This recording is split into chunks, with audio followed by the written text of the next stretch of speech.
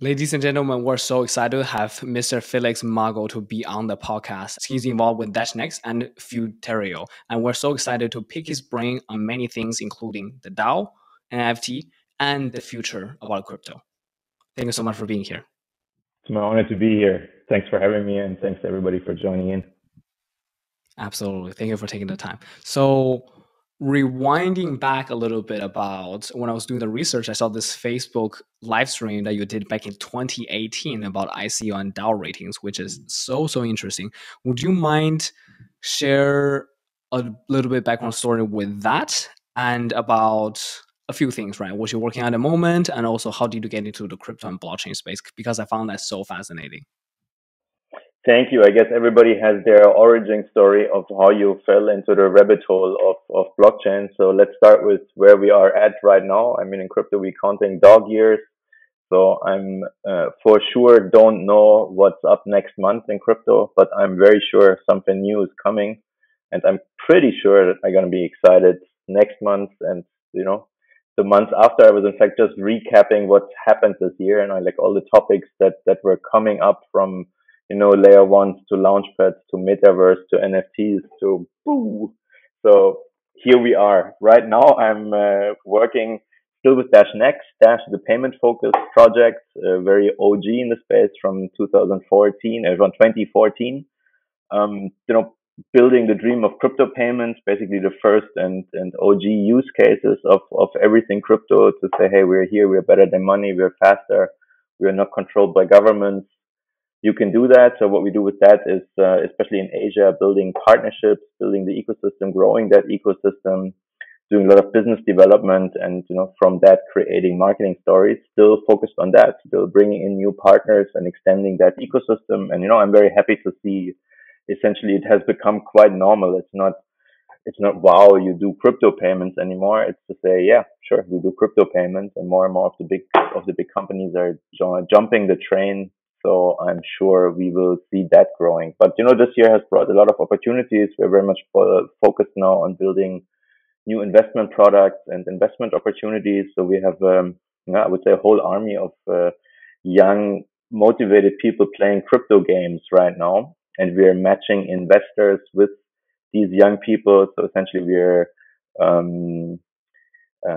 giving scholarships to these players, and in the middle of all that is kind of a football club style management where you make sure that people play, that people achieve their goals, and that you can allocate resources to games that are worth playing for the investors. And I just see that taking off massively. And last but not least, right now I'm very much focused on a metaverse project called Space.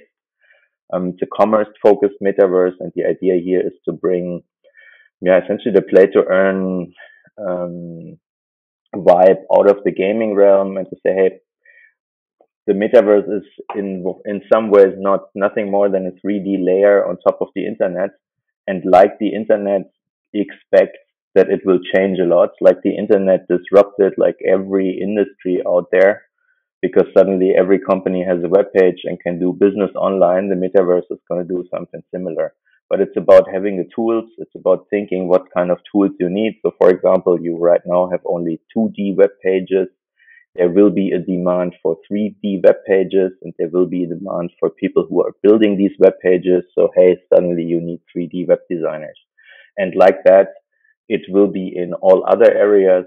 My guess is this will be very normal to have hosts or guides or assistants that are people in the metaverse, and that give really new commercial experiences, new ways to earn money with having new kinds of job, and at the end of the day, completely new social experiences. Yeah. So that's just in a nutshell what is happening right now.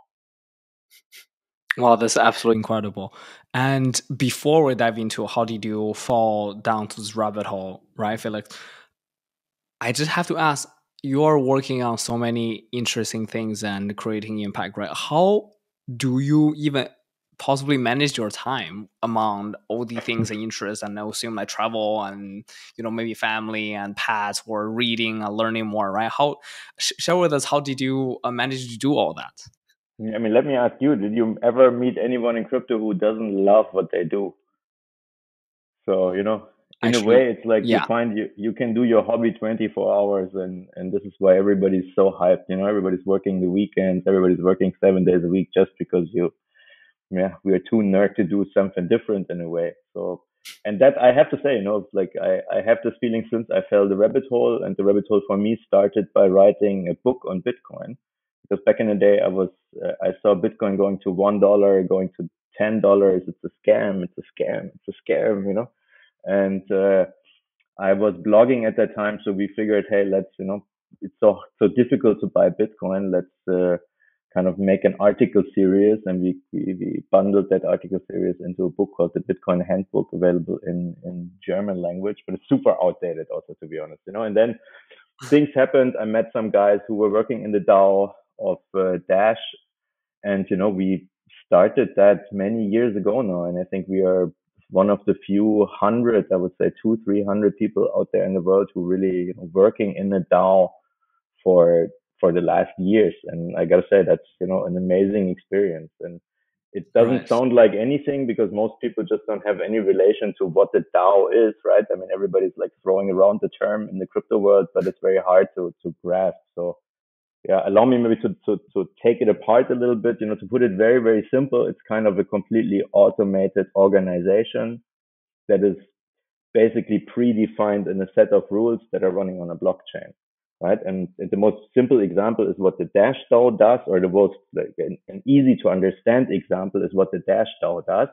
Like Bitcoin and like other cryptocurrencies, there are something called block rewards, and you can you can give these block rewards to stakeholders in the ecosystem. In the case of Bitcoin and like the very traditional blockchains, all these rewards go to the miners because miners provide a very important, essentially, security function for the whole network. But Dash came in with a different concept and said, why this is important, but it's not the only important thing.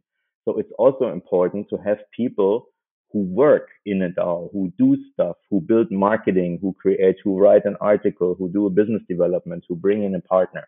So this is why we split these rewards. And while part is going to the miners, another part is going to people who put essentially proposals into a system. And a proposal is something to say, hey, I have an idea. I have clear milestones and goals I want to achieve. And in order to achieve them, it costs money. So, hey, community, do you vote for me? And do you trust me, to give me those funds that I can deliver what I want? And again, in our case, this project is called Dash Next. And we with Dash Next say we are building partnerships. We do business development. I go out there. I speak on conferences for Dash, and this is basically our proposal.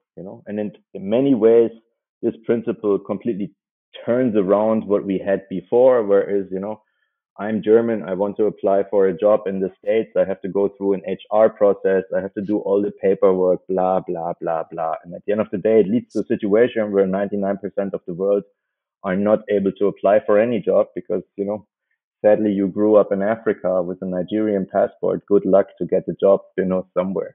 And now we are leveling the space, and everybody can apply for anything within these, Yes. ecosystems and these DAOs ecosystems. So this is for me the mind blowing part. And, if you work in there, it really makes you understand the shortcomings of all this corporate bullshit, everybody's growing up with. Yeah, absolutely.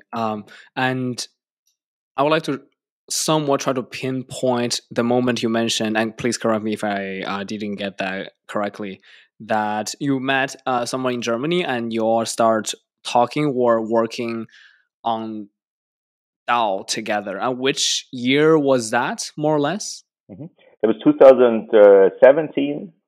Wow. Raphael, a good friend of mine, he was one of the co-founders of the German um, Dash Embassy called Dash Embassy Dach back in the days. It doesn't exist anymore, this Ah, proposal. But, he explained me that concept of a DAO, and I kind of knew what it was, right? But it was like very cutting edge that time. It was the time of ICOs, and yeah, Dash already was very forward Yeah, thinking, let's say, in that way. It was, in fact, absolutely. Dash actually started the whole DAO before the DAO that happened on Right. Ethereum, and that led to Yeah, I the was literally Ethereum about to and say that. Ethereum That was Classic after that, fork. right? Yes. Yeah. No, I mean Dash.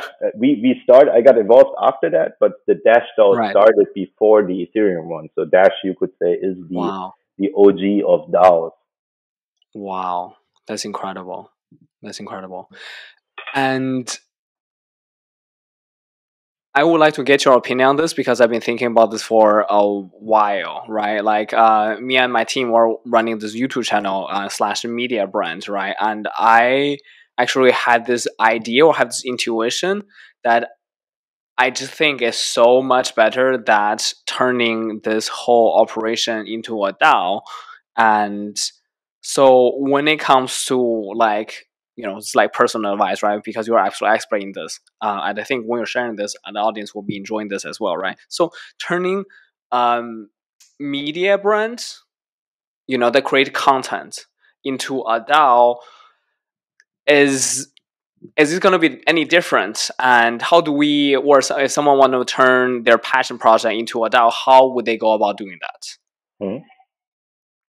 It's a very interesting question. It's a great question actually, and it's important to dissect a little bit that DAOs have essentially different parts. What I just explained, and this is why the Dash DAO is kind of a smoothly working internet machine, you could say, is because the the main thing that this DAO regulates is the funding part. And in the case of Dash, this is money that is created by definition by running of the blockchain, and then an automated way to distribute the funds that are created, right? But you are right Right. now talking, so say we have a media agency, so you are Yes. talking much more about, content creation, operational work. And this is Yes. obviously where the human element comes in, right? So the Yes. moment we have a human element, things get much more complicated. So what I want to point out is there's different elements to it. And one of the layers of that is to think about, you know, automating complete operations, right? So the question Mm. for, in this case of you running a media agency would be, the first question is like, what are really the processes and how can you automate them in a completely, from A to Z essentially? And then how can you make sure that there's also a controlling loop, that people really deliver a result that is good, that is checked? Like how can the operations be automated? How can the checks and balances be automated? And then in the background, how can all the processes of funds distribution, payouts, applications be automated, right? So to get it a bit more tangible, I guess one great example to look at is also within Dash. So there's the Dash DAO that is only responsible for distributing the funds. So there's different proposals connected to this Dash DAO, meaning everybody Right. can put a proposal. So right now there's probably 15 to 25 proposals in that DAO at this point. And these are the Dash funded organizations, that what we call them. So a few people have started something called the incubator, the Dash incubator, and the marketing incubator. So this is essentially a Trello board that is funded by the Dash organization. And within this Trello board, there are certain tasks and things to do, right? So I have an idea. I want to develop something. There is a specification to write. So I'm the guy who goes in the Trello board, say, I can write the specification. Please fund me for the specification. And then there is a manual process of redistributing the funds that have been automatically distributed by the DAO. So there is a staged process where, the machine, the human, the people who puts the work, essentially, you could say, right? So in that way, you Yes. could think about running your marketing DAO, saying what are actually the tasks, can we make like a machine that gives like the overall framework, and from there define like levels of hierarchies and levels of checks and balances and operational work. So that was a Yes. complicated answer. Sorry for that. Yeah, absolutely. I think that's amazing. And even for such, just in case for those audience out there that might not be super knowledgeable in this kind of topic, they will also find it very enlightening as well, right? And personally, I think that turning what people are working on into a DAO, it also dr- hugely increase the opportunity for the mission to be carried on throughout the generation, that probably even after that we're gone, right? Because it's just much more efficient, like you said, like systematically approach, and to turning everything into a whole system that each aspect can seemingly work with each other, right? So I think along this topic, right, I was reading this report from Misari about 2022, the crypto report, and they're mentioning that, and I quote here, what are something that the author, he said, I expect growth everywhere across Web3, though three areas are particularly underdeveloped. NFT infrastructure, which definitely gonna ask you about that, and number two is DAO tooling, right? And number three is inter-protocol bridges, right? What does he or she meant here by DAO tooling, or do you have any comment, or because you are so such an expert in this field? Hmm. Again, also here are many different layers. I mean, the first layer is you want a DAO, you need to build something. It obviously has to do something with technology, so it would be good to have some developers on board who can help you build it, right? But it's not only the building. The difficult part starts even before, because you have to tell what actually you want to build, right? And like you just had with your example, to come from an idea saying, hey, I'm running a media agency right now, and I have this idea, I want to DAOify my media agency. Now we need to start think about, what does that actually mean? What is the part you want to DAOify? What are the money streams? What are the operational streams that you have? And there things become very complicated, right? And this is why everybody is like shouting DAO from the roofs, right? Everybody's saying DAO, DAO, DAO everywhere. We are seeing DAOs everywhere. But the truth is also, is it really a DAO? Is it really a working DAO? Or is it just a big dream? For now, I think we're more at the big dream stage, because the difficult part is really to sit down and figure it out what it means, and then to make it work, right? So what I think what we're seeing now is kind of DAOs as a means to build a war chest that is, kind of to put on hold for, let's decide about it later, and let's just put the money aside so we can kind of find a way to make it work later. I think this is the stage where the DAOs are. And I guess this is where really DAO tools are would be super helpful, because now we need to figure out what to do with all that, and how can we do anything. So I guess it would be,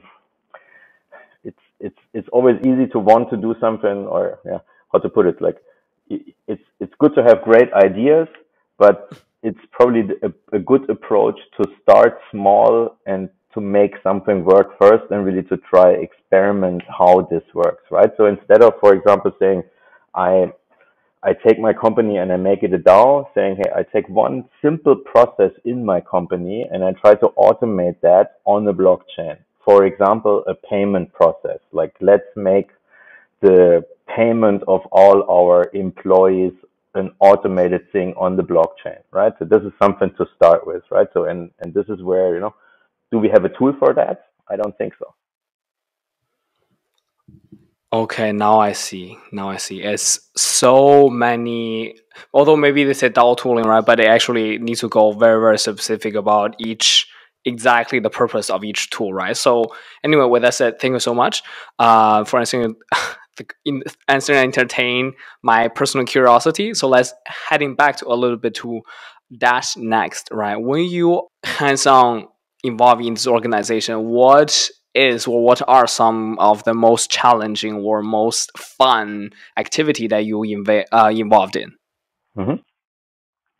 A lot has happened in the last years, and as I said at the beginning, I'm super happy and super proud of where we are right now. I mean, the dream of crypto payments is as old as Bitcoin. Yet, when we started in 2017 to really go out to Asia and build crypto payment ecosystems, we realized basically there was nothing. we started at a time where many had like a, or many is also maybe 50 shops and all over Bangkok had like a Bitcoin sticker on the door. So, we went there and say, hey, do you accept Bitcoin? That's amazing. Why don't you accept Dash? And then they even didn't know about Bitcoin, because the truth is, it's like somebody put the sticker, it was like a quick hype, but then nothing ever happened with it. Neither was the staff educated how to use a Bitcoin payment, nor came any customers to do it. So kind of, we were trying to build that out, and obviously talking to merchants, you realize, hey, like if you're not in the bubble, you're out of the bubble. And I guess that's still true. There is more people coming into our crypto bubble, which is amazing. But what I want to say is most people who are not in, they don't give a damn about crypto. And they're in fact very scared because they don't understand it and they don't want to take the time to look at it. Plus, obviously, if you tell them, hey, it's amazing, you can now save your private key and you have to take care of all the security, it's not really a good sales argument, right? So what we figured is, hey, we need to get all the automation in the background ready for somebody to want to work with us.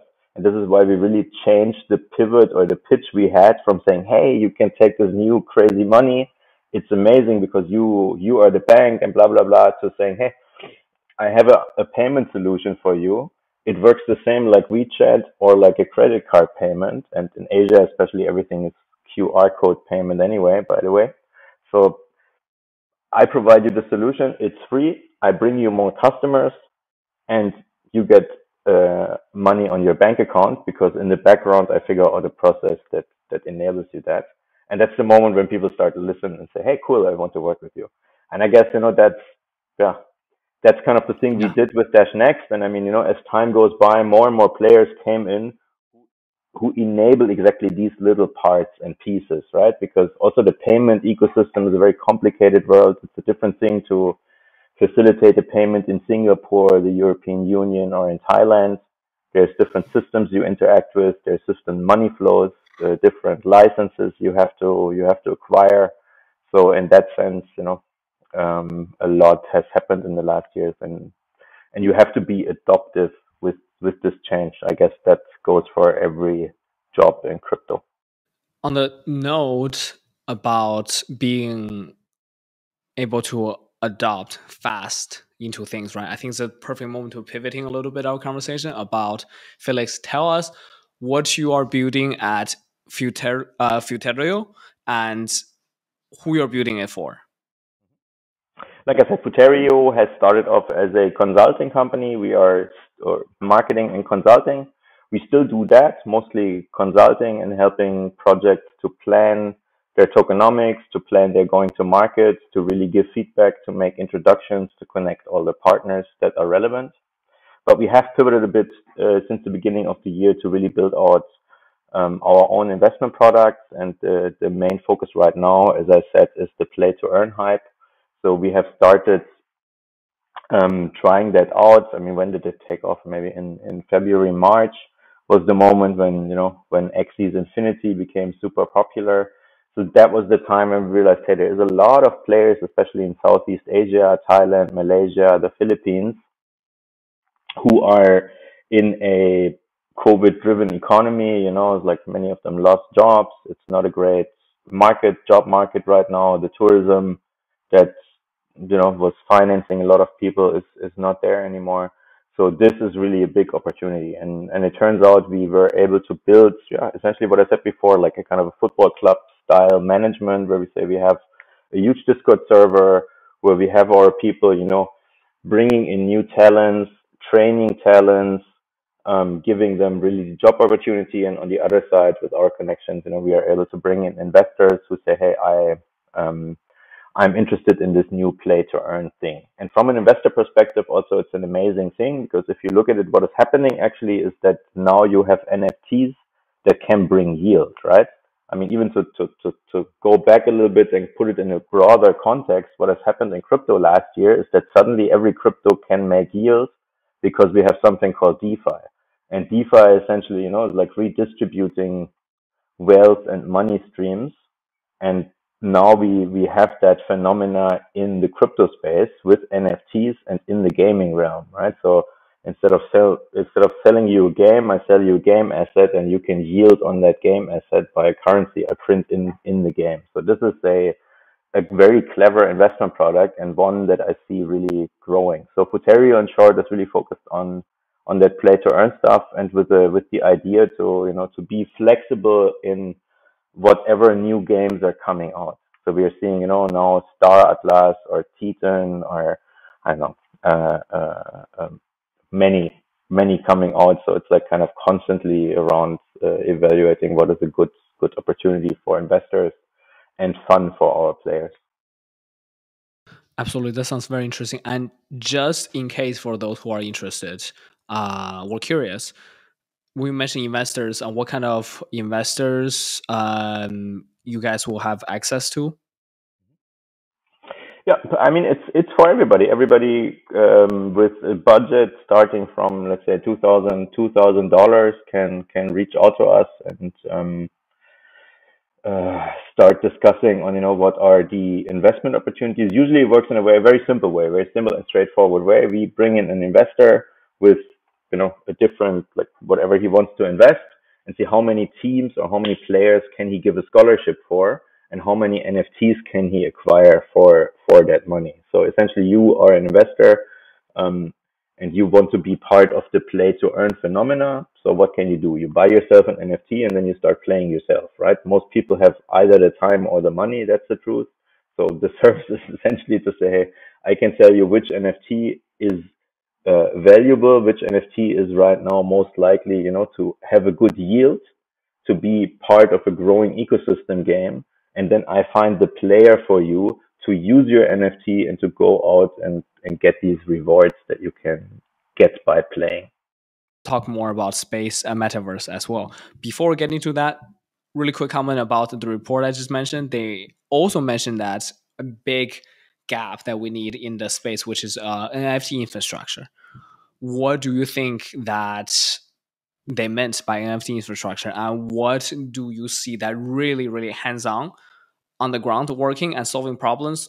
What really we need, just in case for all the dreamers and visionaries out there, if they hear that maybe they want to build something. I mean, NFTs, like I said, the one thing to acknowledge is that most likely we have no idea what it's going to be in 3 months, 6 months, 12 months from now. But be sure there is a lot. Let's maybe start differently. I was always wondering, like the NFT hype started and became very big for essentially selling art pieces, right? So now you can have an original and you can be sure that I have the original picture and nobody else has it. That's basically the same, like, I have a $5 bill in my hand and I give it to you. Now you have it, there is only this one original dollar bill with like this serious number on it.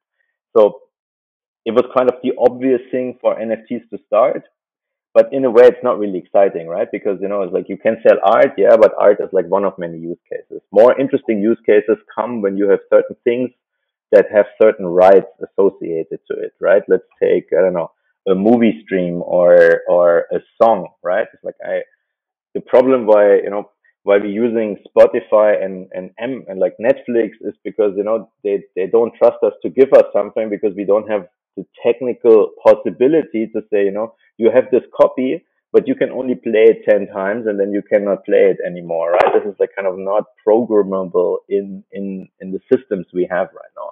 So I think what we're going to see is that these NFTs are digital identities that have certain rights associated to it, and there's like so many different concepts we can spin.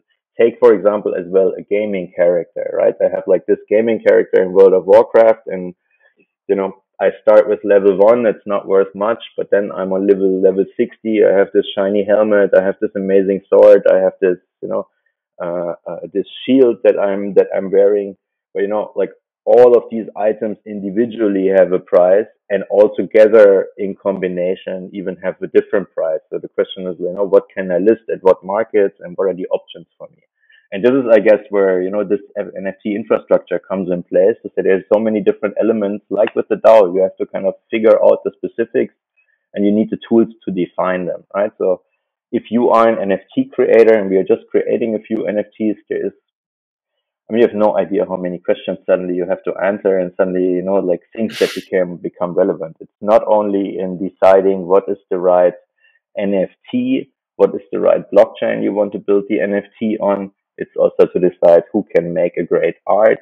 Is this NFT just a picture we show on a web page? Is this NFT, like in our case, an in-metaverse object that requires 3D um, features and that requires, like all the shaders that are needed to make anything in a 3D world? And then, are there rights associated to it? What is the use case for it? So, the moment you start, you will see it's like a hugely complex topic. And this is where, this is why I understand we just traded art pictures, but frankly, it's a bit of a very childish use case in a way, right?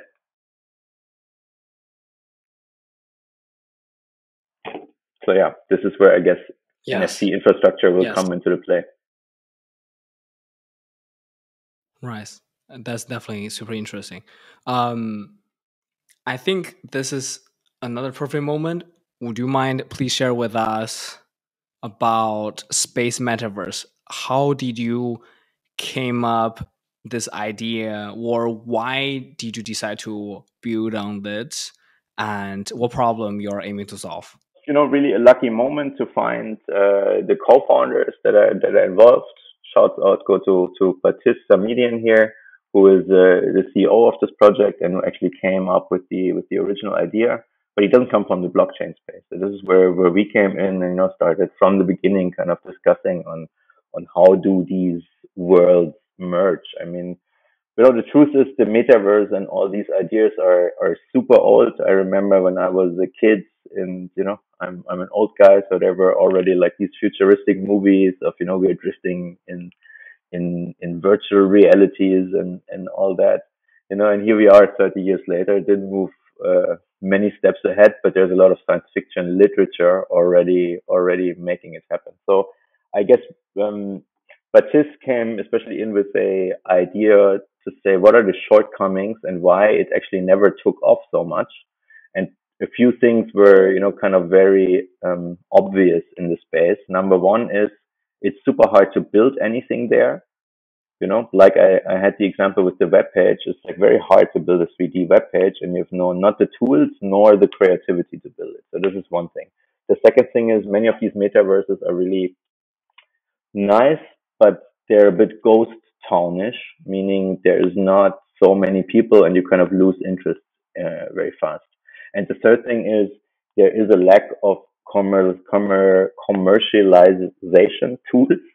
That means like why me as a business owner should go into this metaverse. It's kind of it took a while why I built a web page for my shop, but now you have a web page because now you know exactly that you can earn money. So it's about really having tools for people to earn money. And for me, another fourth aspect, and this comes from the experience from Dash and all this interesting and very important, if I can go in there and get a job to do something, this is a massive thing. And it's especially a thing because, now we can bring in people that kind of work in this metaverse, and it doesn't matter again where they come from, or, we don't need huge HR departments. We can kind of automate it all within the new metaverse.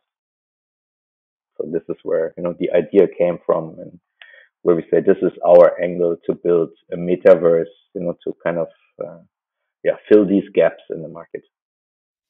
Absolutely. So, what's you and your co-founder and your team's goal for the next, let's say, 3 to 6 months for space metaverse?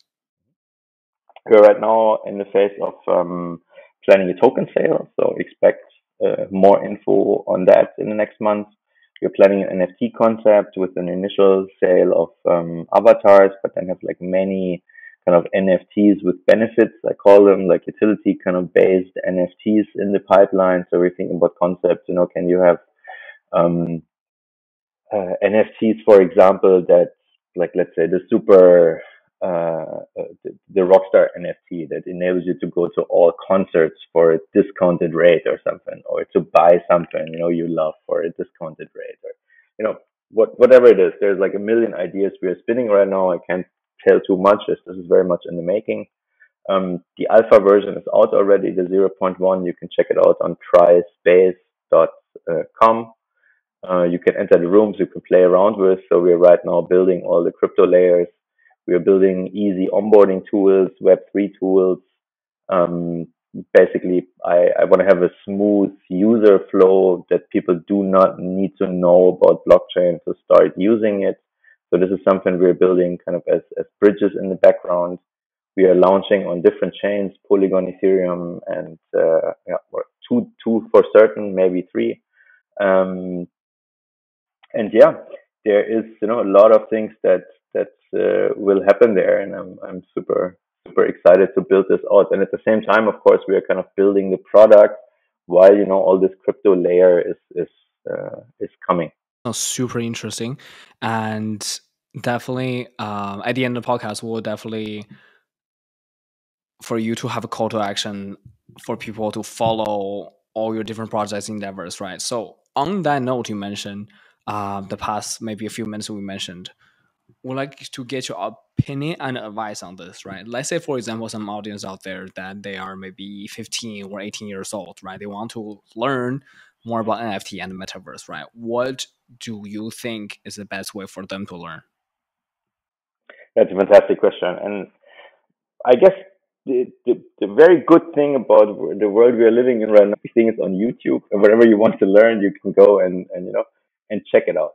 I Instead of saying, "Hey, it's so complicated," I don't know, just pick something to start with. I think one very low hanging fruit to start with is you are just completely new in crypto. Get a crypto wallet. Get whatever currency on this crypto wallet. Make your first transfer, then find out what is Web3 and how do Web3 wallet works. Start staking, LPing something in DeFi, and then start a little bit into getting into the world of NFTs and learn the dynamics of that and about the prices, about the rarity of things, and again try that out and try it with maybe chains that don't make you poor. It's not really recommendable at this point to start with Ethereum. I think if you don't want to just spend $1,000 in fee for for a few transactions. So there are some good protocols out there. I would say Polygon, Solana, even Binance Smart Chain are great places to start because just you can just send about $5 to try it out. If you lose $5, it's not good, but it's you will not die from it. Better than suddenly losing $1,000 by doing a mistake. And Yes, absolutely. And also, what you don't be said afraid to reminded do mistakes. By the way, that's something very important. You will do mistakes. Everybody will do mistakes, but that's why try it out with the risk management approach. yes, absolutely appreciate you. And Felix, what you said reminded me on one of my friends. He mentioned to me that before he would invest or tell his friends about or even do deeply research on Reddit, he would try the product himself. Like if he really genuinely enjoy, let's say, the transaction speed and the fee, and then he will actually look more into it, right? So I think that is something for people who are very very interested or wanting to get into the industry to keep in mind, right? Just like maybe probably I say for majority of people before they buy the Apple stock, they probably have an iPhone or have a MacBook, and then they decide, okay, cool, they're actually doing great stuff. Let me actually invest in them. So I think that's thank you for the advice. I would like to hear your comment about, because I saw your bio that guest lecture for DeFi at UCLA. When was the last time you were at UCLA? And tell us about what's it like to be a guest lecturer for Mhm. DeFi in beautiful Los Angeles, because I used to live there. Yeah, thank you so much. This guest lecture is just for an online course, so I'm not living in LA or have to go there to do this lecture yet. I'm super happy that really a few people already reached out to me of the students there and wanted to learn more, wanted to know more. Um, it came because I have a good connection to Alex, who is the founder of this institute, right? And I think I was in the lucky situation to tell him a lot about DeFi at one point when it all took off, and then things happened and came to another. And it just reminds me that I urgently have to update that course with all the DeFi 2.0 stuff that has recently be happening, and kind of making a lot of the old DeFi 1.0 obsolete or different, let's say. So hey, I'm super happy. Check out this course. Check out what Alex is doing from Alex Nascimento from UCLA. My props to him.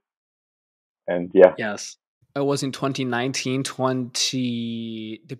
the end of 2018, beginning of 2019, when me and my friend were doing some fun project, and we were talking with Alex. At the time, he was writing a book about blockchain at the time. Like, he's so passionate about blockchain, and so yeah, it's super good to see the small circle here connecting the dots, either from one way or another, which is incredible.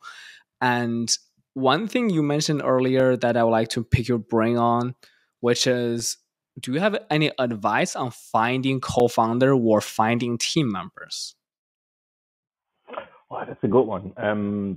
I think go out there and go on meetups. Think locally, act globally. I guess it's a good way to start with. I can say I was hanging in my old job, like finance, banking, consultancy for a very long time, and kind of always came home too tired until I realized there's this thing called Meetup, and there's a lot of things happening. And it's not only I get beer for free here in Berlin and free pizza, but I also meet like super nice and super interesting people, many of them who have become very dear friends over the years. So I guess networking is really a big part, and just get engaged, interact with people, and you will see Yes. there is opportunities everywhere.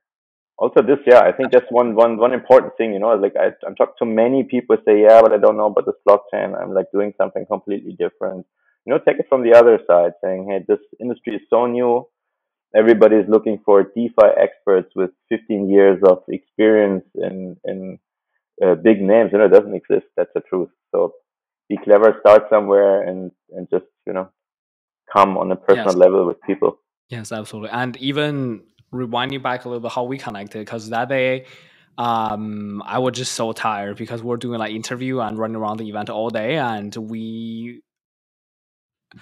I wasn't supposed to be there, but one of my friend, dear friend Nick, and he just dragged us, be like, "Hey, come to this party, check it out really quick." And I think it was right when we go down to the basement of this little mansion party or whatever, and then you are just so nice and standing there, and my friend start talking to you first, and then we're like, "Hey, let's take this selfie," and then we just yeah, and we just chatted. Maybe me and you chatted for like 15, 20 seconds, and but we managed to keep in touch, and now we are doing this interview and further the relationship, which I think really right being putting yourself out there is create opportunity for something beautiful to happen. Maybe it will happen, maybe sometimes they won't, but Exactly. putting yourself out there is always such a good thing to do.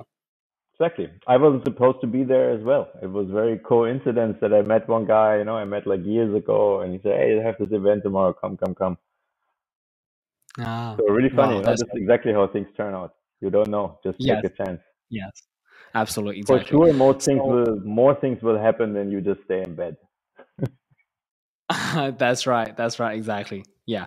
um this is another different kind of advice, because much audience or listeners for this podcast, they are a little bit towards the younger generation, right? And it's sometimes I think back about, if I were 18 to 22 years old, still in college or university, what was some kind of advice that I'm looking for the most, right? And that's also one reason I asked earlier about this work-life balance question, right? So I'm not sure if you're currently in a romantic relationship, but this is what I ask every single guest. That, Felix, do you have any relationship advice?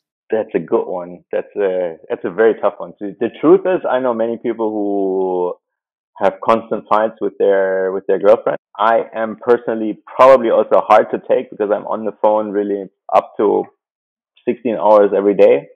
So there are months where basically I do not have a meal without being in a phone call at the same time, and just always muting myself so I can, chew without disturbing people.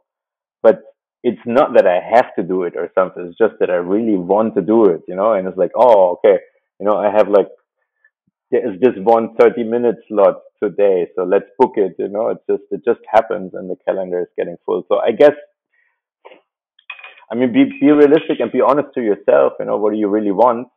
I don't. I don't recommend that lifestyle to anybody. Just because you have to do it, but if you want to do it, then find people who are okay with it, I guess. And I'm Yeah. um yeah, it's not, it's pointless to live it if you're in a constant state of fighting, because you have to justify yourself. So I guess that's the answer. To clarify a little bit, and also for my personally, for my curiosity, right? So your partner is okay and very supportive with you. Let's say, for example, being on the phone like 16 hours a day, like for work, for working on what you're passionate about.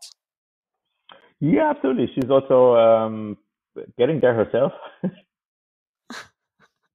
Is she working in the crypto and blockchain space Yeah, as well, yeah. or no? Now she does. Yeah, now she does. Okay, okay. Wow, amazing, Yeah. amazing, How super, about you? super What are cool. the other people answer to this question? It's a very unique one. I like that question. Nobody ever asked me that. I know. Last week, have had a gentleman, which I also met him from Malta. He mentioned to me that I would say a little bit similar with, or maybe exactly what you're doing and with what I'm doing too, right? Because we're just so passionate about what we're doing. So he like a little bit here and there gets the people around him, for example, his girlfriend or family, to somewhat involved into what he's doing, right? Being supportive a little bit, right? Even personally for me, right? Sometimes here and there, because my girlfriend's busy as well, but sometimes I will ask her to like, give me some opinion about something I'm working on, right? Share something about NFT with her. So that's one of them. Another one is communicate. And another one that I really, really enjoy, which is from acting editor in chief of Cointelegraph, amazing person, Christina. She is just like you, right? Like she's so busy, but she is uh, like you in this aspect, so busy. But on the other aspect, like she will make sure that have time, like even maybe dinner or whatever it is, right, or breakfast, right? Actually, put down the phone to make sure, okay, this is our time together, and we're blocking it out for us. That the quality time that's still there, right? I think that's Absolutely. beautiful, right? I can Which tell you is that it's yeah, much more frustrating if you're unhappy with what you do, and you're like going to work, and in the first 10 minutes think about the next 8 hours you have to sit there. This is like this is daily torture. And I had this moment sitting in a German bank in a suit in the summer without aircon, asking myself like, what the hell? wow, And yeah, it's no point yeah, of making myself miserable with wearing a yeah. suit for no reason. Absolutely. Now you're free. I live close to the beach in Thailand, so I'm traveling around the world. So life is good, right? Yeah. This is my personal curiosity, right? Although you have mentioned, and I know that as well, right? It's so hard to predict what's going to be hot, what's going to be popping in the next 3 months for NFT, right? But there are more and more projects or along those lines. They aim to solve the problem when it comes to in the music industry, right? For example, NFT, like music NFT. Do you have any comment on that to see where that's going? I just have a feeling that's probably gonna be big, but because they are still the musicians are still in a big genre as artists, right? Although maybe they don't exactly paint, but like a music, a song could be also being sold into that kind of format. So do you have any comment or advice? Good question. I guess that comes down to the tooling again. Do you have any tools that can help musicians? Because for sure, musicians are, they make music. They're most likely not the complete crypto nerds who, know how to program digital rights on a song. So this is, I guess, where, yeah, I hope we will find better solution. I mean, it's also a very old thing to talk about. I hear that since 2016, 17, a lot of you know solutions for the music industry. I hope something will take off.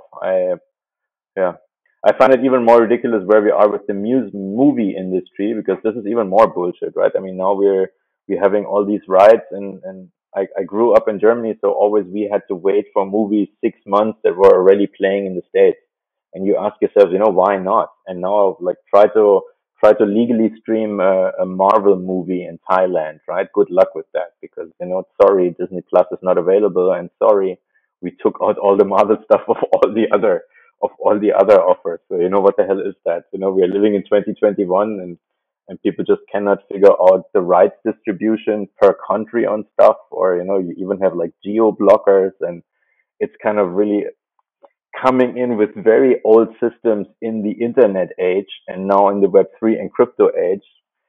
It's just so obviously ridiculous that it's just a matter of time for me until some solution takes off, and people see it makes more money if you do it modern. Call to action, where can people follow you on Twitter or your project? Let us know. And also, obviously, I'm going to put in the show notes as well. Perfect. So Felix Mago on LinkedIn, Felix Mago Crypto on Twitter. Please follow me there. You can also follow Futerio, Futerio. This is as well on all the social media channels. Futerio.com is the webpage, and tryspace.com is the project webpage for Space, the Metaverse. And as I said, version 0.1 is out. You can check it out. I just saw we have a Christmas room even built, like a snowy, with a little fire inside, just to hang out and to check out how the metaverse experience is. And I can tell you, it's really funny if you kind of do like a company meeting or a meeting with friends, like in the metaverse. It's a funny experience to try out, and more to come soon. So thank you everybody for watching. I hope I could tell you something you didn't know, or that is helpful for your future plans. Absolutely. I trust that your time and your insight is super, super helpful.